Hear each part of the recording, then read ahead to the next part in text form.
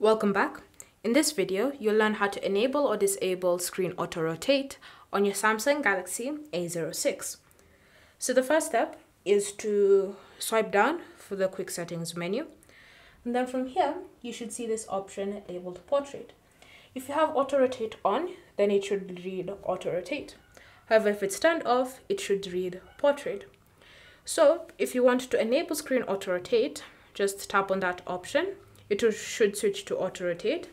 And now, no matter what app you're in, say for example, if you're in the Play Store and you put your phone in landscape mode, the app will also automatically adapt to suit the orientation you're in.